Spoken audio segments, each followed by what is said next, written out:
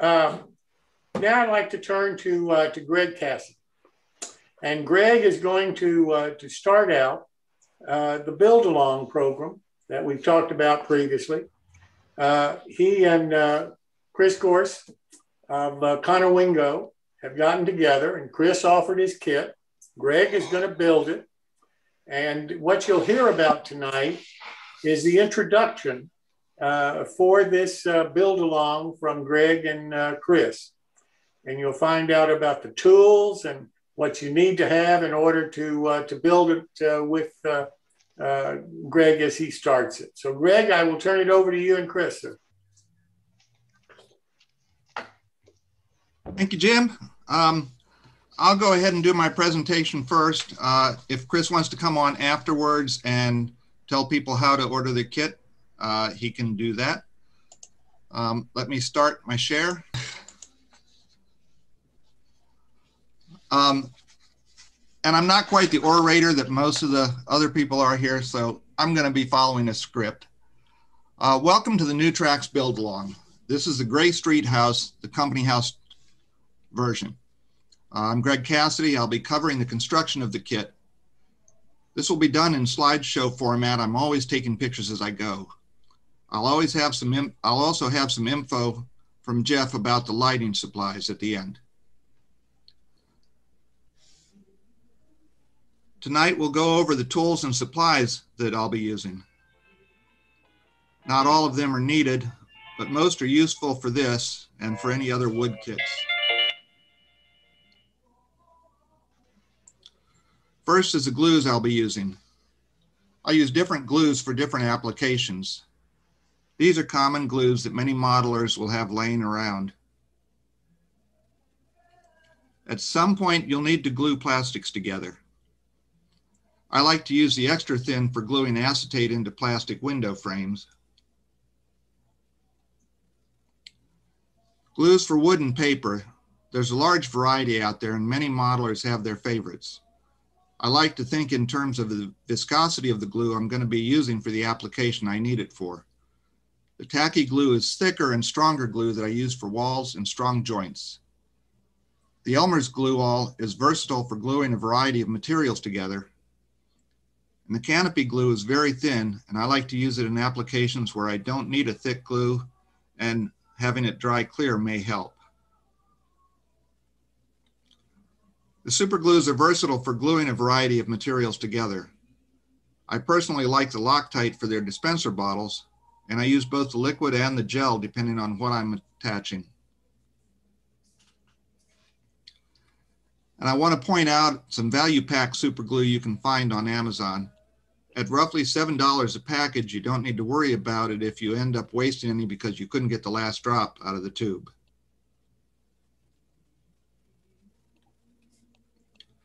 Next, we'll cover the tools I'll be using. All modelers have their favorite tools to use. These are what are usually out on my workbench all the time. You want to use a hobby or X-Acto knife. Make sure you have a few spare blades and that you're starting with a sharp one. I find tweezers useful for holding small pieces of wood when I'm applying glue to them and for other delicate tasks. Even with having a hobby knife, I find single-edged razor blades to be useful, and I always have two next to my workbench. I'll start with a sharp one, and once it's used a fair bit, I'll mark it as being dull and get out a new sharp one. You'll always find lots of uses for a sharp pencil for marking where to cut wood and making nail holes and signs. These are my most used squares. You'll find them especially useful. I also like having an angle guide at hand. And what I think is one of the most important and cost-effective tools is a toothpick. I use it all the time for applying glue and removing glue that's been squeezed out of a joint.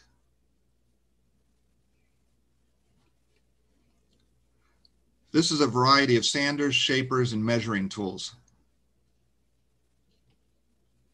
Having a variety of sanding sticks is almost essential. You can get by with sandpaper, but it's harder to get straight edges using that. Files can also be handy and in some cases can take the place of sanding sticks. They're coarser and will remove more wood than a sanding stick will. You'll want some form of a ruler or straight edge. They have a variety of uses from measuring items to giving you a straight edge to cut along. I like to have a scale ruler as well as ones that measure in inches and millimeters. I've ended up using a variety of different clamps. In some cases, you can get by with rubber bands or bracing items together with 1, 2, 3 blocks. But there are some cases where a clamp is really the best tool to use. As far as paints go, the sky's the limit in terms of what's available out there. I like to have a variety of craftsman style paints that you can get at art stores like Michael's and modeling paints such as Vallejo that you can get at hobby shops. There'll also be uses for rattle can spray paints. Depending on what you are going to be using them for, you can go with the large cans from a hardware store or modeling spray paints from a hobby shop. For paint application, I have a variety of brushes. These are my favorites that I use most often. And I'll usually just use a coffee can lid as my palette. Have some warm water nearby to wash out your brush, and I do like using a brush cleaner to help keep my brushes in good shape. A paint spray booth isn't necessary, but odds are at some point you'll be using some spray paints, so you want somewhere where you can spray safely and cleanly. You can go outdoors, but then you're subject to the weather. I built this spray booth out of plywood with a fan attached to the back of it that ducks outside. Here I'm going to show some optional tools and supplies that I use but aren't necessary for this build. Some type of magnifier or optivisor. Depending on your eyesight, this may or may not be a necessity. For me, it absolutely is. I tend to use a variety of chalks and pigments for weathering my models, both during the construction and once they're completed. You can pick up chalks at many modeling stores, but I really like to use artist grade pigments. They come in powdered form. You can get these from art supply houses and they're a great value. And you want to have a variety of brushes for application as well. And while it's not necessary, I find having a variety of different strip woods on hand to be useful, especially if you want to do any modifying or scratch building. Now, for the O-scale builders for this build along, you'll have to create the porch and foundation that doesn't come with the O-scale kit. A couple of supplies that you will need on hand for that are some clapboard siding for the porch roof sides and some material to cover the foundation with if you don't want to leave it as wood. You'll also need to have a few sizes of strip wood on hand.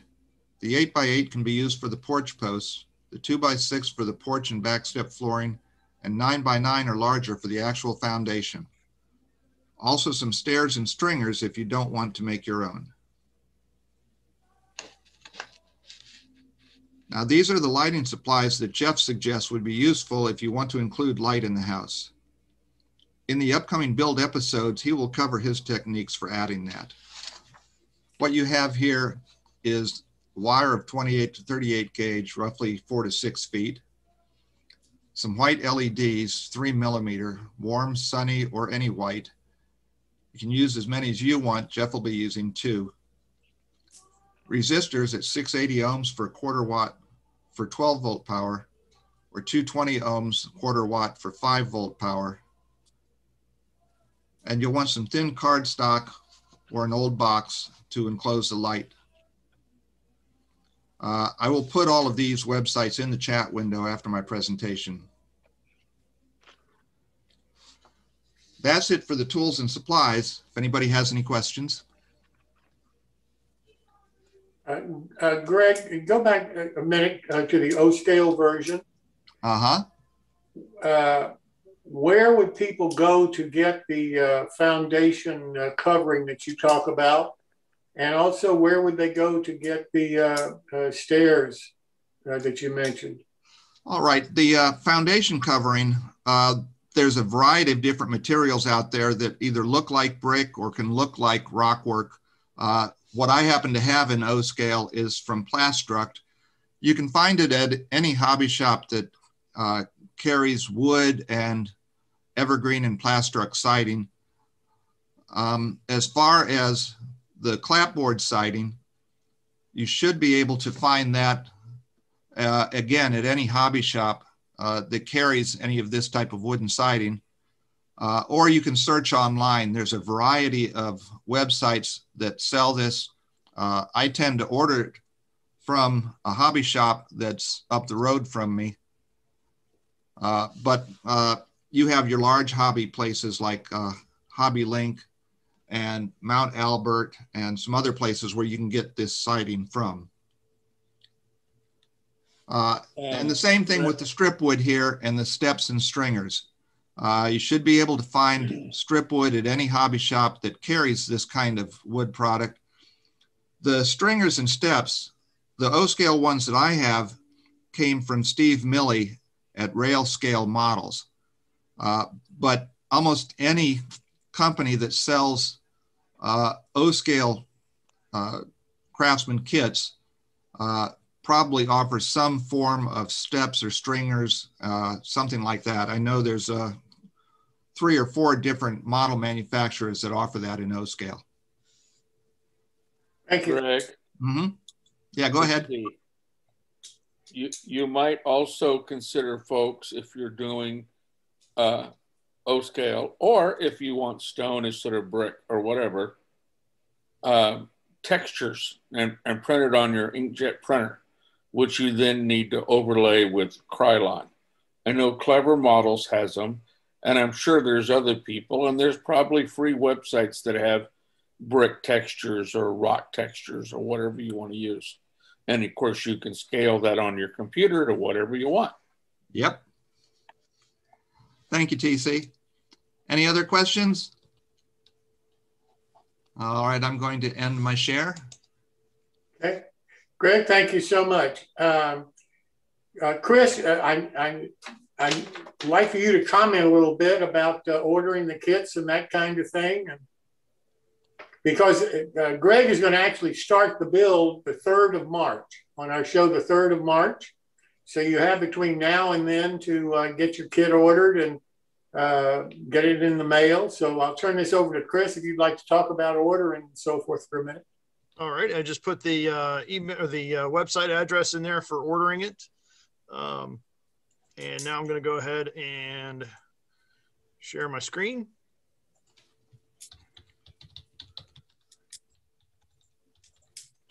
All right, we'll go over this real quick here.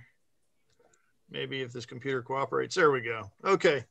So as we all are aware now, this is the build along is a collaborative build. We're going to start out with the Gray Street house, and then we're going to move on to other projects after that.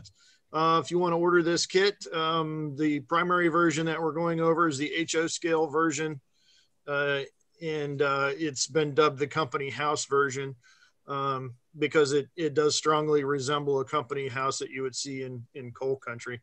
The build begins March 3rd at 7 p.m. Eastern, and Greg is heading it up, and Jeff Bunza is going to chime in from time to time and help us a little bit should we decide to add some light to it. I thought that was a great addition. This HO scale version includes a foundation, a front porch, a back step. It's got tar paper roofing. And as mentioned a little bit earlier, it is also available in O scale. However, when I came up with the company house version, I wasn't expecting the O scale guys to take so much interest. So I apologize for that. But it's going to turn out to be a little bit of a scratch building project for the O scale guys. So hopefully that's a happy accident. So this is basically what we're going over is we're going to go through the preparation first. Greg already talked about your tools and your glues, and then we're going to head into some planning your design elements for it, what you want to do with it, some lighting options, and a neat little topic that applies very well with this house is the research. because I actually looked at houses in Chesapeake City, Maryland, and there are a ton of these houses. Not one of them looks anywhere near as small as this one does, because the footprint on it is, I think what they did is they taxed by the width of the street that you took up. And so basically you might have a house that's 10 feet wide and it's huge in the back. So that was to keep the taxes down. But anyway, so we'll go over that and some neat things that have happened with those houses in Chesapeake City. Give you a bunch of different ideas of what you could do with the kit. Week two will be bracing, where we're going to talk about bracing the walls, and then also some considerations for LED and wire placement. Week three, Greg's going to head right into painting, talk about the roofing, the walls, painting your doors, windows, strip wood, and you're going to have to do a little bit of sealing to prevent light leakage, so that this one light, let's say you put one light in there, you don't want it to glow like the sun, and so they're going to show you a few tips and techniques to prevent that from happening. Week four will be the main assembly, installing the doors and windows, assembling the building itself, and then putting the porch roof on, or putting porch roof together, I should say, installing those lighting options, and doing some window dressings for lighting effects. And that's actually another category that I kind of like, because different window positions kind of are a sign of life. So that we're going to talk about that a little bit. And then the last week will be roofing and finishing touches. Going to fit the roof on, do the roofing itself, powering the lights, and then finishing touches, little odds and ends here and there that need to be taken care of. So anyway, we've got two different versions, the HO scale and the O scale version. You need to order now. It looks like maybe in the last couple of days, the post office is starting to catch up. But still, if you want to get this kit and have it in time to join us on the build, please get that order in as soon as you can to conowingomodels.com, and we'll begin our build on March the 3rd. Fantastic. Thank you so very much, Chris and Greg. I really do appreciate it. Let me mention